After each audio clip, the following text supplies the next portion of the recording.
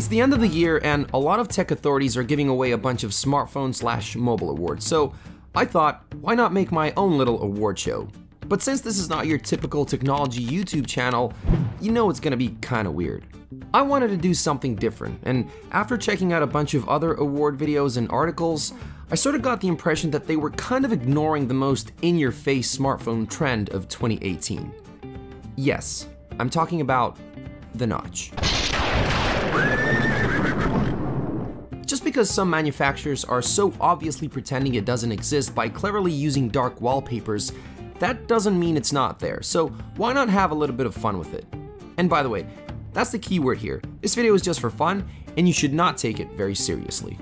So without any further ado, these are the 2018 Notch Awards. Okay, I'm gonna stop doing this. Promise. Now, usually award shows save the best awards for last, but in this one, we're gonna give the award for the best notch first, cause let's be real, these are the Smartphone Notch Awards, and there just have to be more interesting categories than this, so let's just get it out of the way. The award for the best looking notch of 2018 goes to the OnePlus 6T.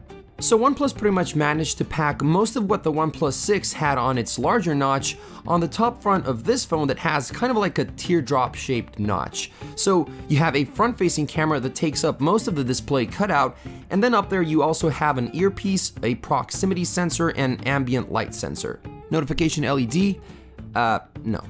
The OnePlus 6T is a great phone, nothing much to add there, but it is worth mentioning that the teardrop shape of the notch is there as sort of a remark to the design direction the industry is taking. Of course, I'm just kidding. Next category. Now, some manufacturers are just not having it, and this category is for them. Best Notch Evasion is all about the phones that have an edge-to-edge or near edge-to-edge display without any notch. So the people who made them had to get creative. And boy did we have some interesting products this year, but the award can only go to one, and that would have to be the Oppo Find 10, or X, or whatever.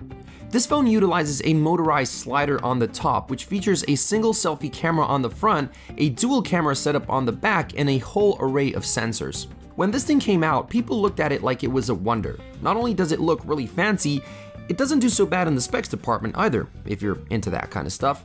However, with that slider moving up and down constantly, well, it's probably not going to be the most durable phone you'll run into.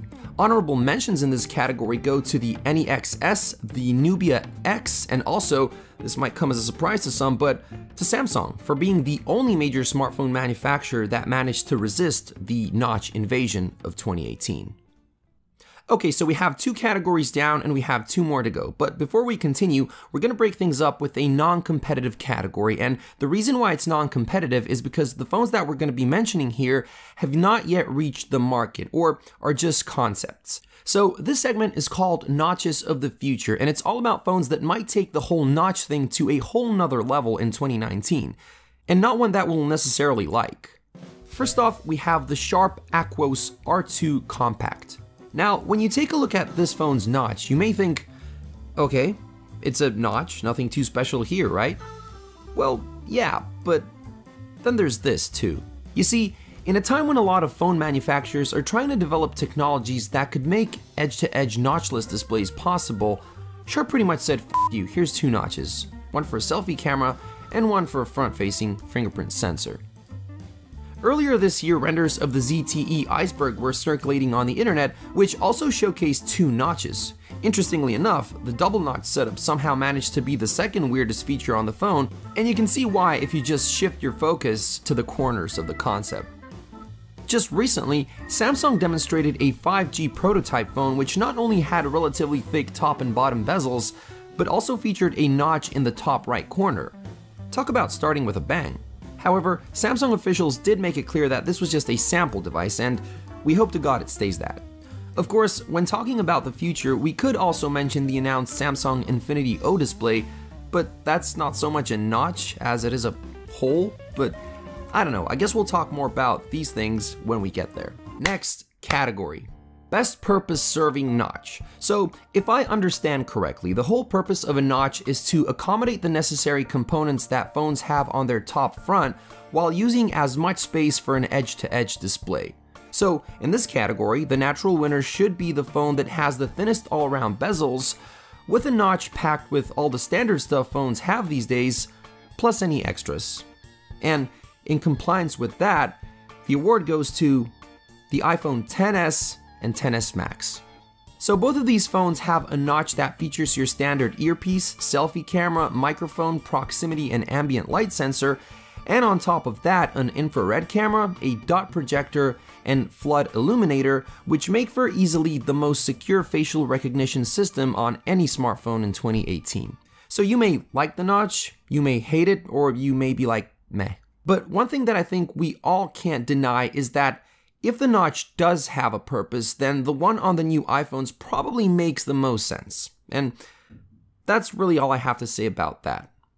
And that brings us to our final category, the crown jewel of the show, the ugliest notch of 2018, or if you want to water it down, the worst looking notch, doesn't really matter. I don't want to take much more of your time. The award goes to Pixel 3 XL.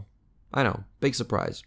Now look, if the form factor was at least a bit better, and if the chin of this phone didn't look like it was made using a mold of the tick's face, this could have contended for the best purpose-serving notch. Not saying it would win, probably still wouldn't, but just saying. Besides the standard components, the notch on the Pixel 3 XL allowed Google to feature a second front-facing camera with a wide-angle lens, and also keep the dual front-facing speaker system, which sounds pretty good. But with this form factor, well, I'm sorry Google, but it is what it is. 2019 is on the horizon, so better luck next year, I guess. Anyway, those are the 2018 Notch Awards. Hopefully, at the end of next year, making a video like this won't be necessary. Thanks for watching, and as always, stay strong.